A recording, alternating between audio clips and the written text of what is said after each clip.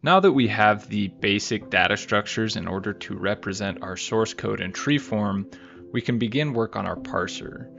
Start by writing out the skeleton of the parser in a parser.go file.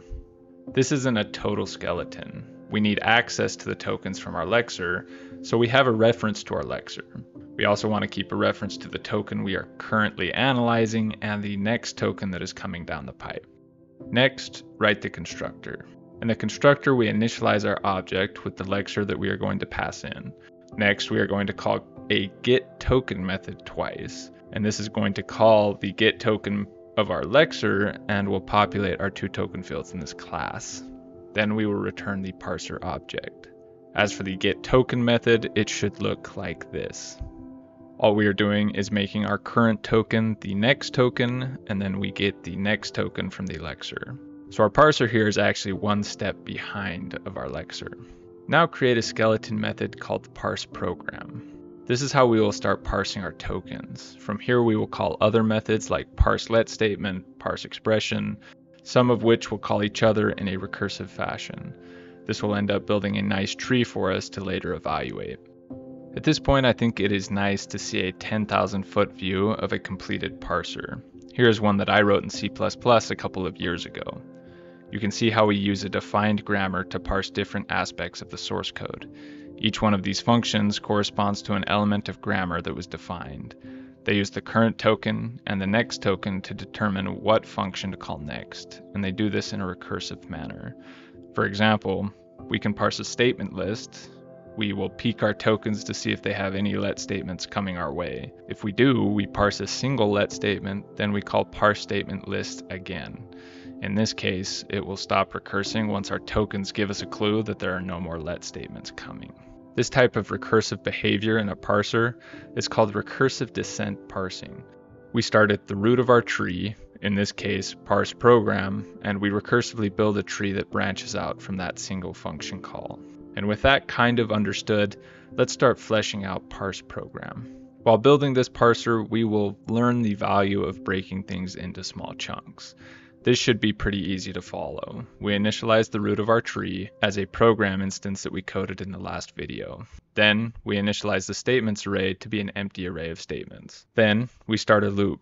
While we have not reached the end of our file with the end of file token, we will have our parser parse an entire statement, which we will code in a moment. If the statement is not null, we will append it to our statements array.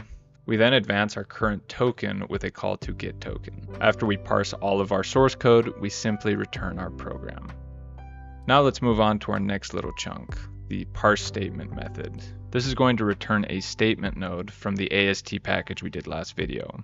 We enter a switch statement to branch depending on our current token type. We will add much more here, but for now, we just want to parse our let statements. And before we write this parse let statement, let's write a couple helper methods first. The first is called expect. We pass in the token type of the token that we expect to see next, and we return true or false depending. When we use expect, we are also moving our parser forward by 1. The other helper methods are very simple. They are called current token is and next token is. We pass in a token type and return true or false depending if it matches the target. And with that, we can get into the meat and potatoes, the parse let statement. The parse let statement method should look like the following. Here we are making sure that each function, in this case the parse let statement, sticks to its piece of the grammar. Else this whole thing will just turn into a ginormous mess.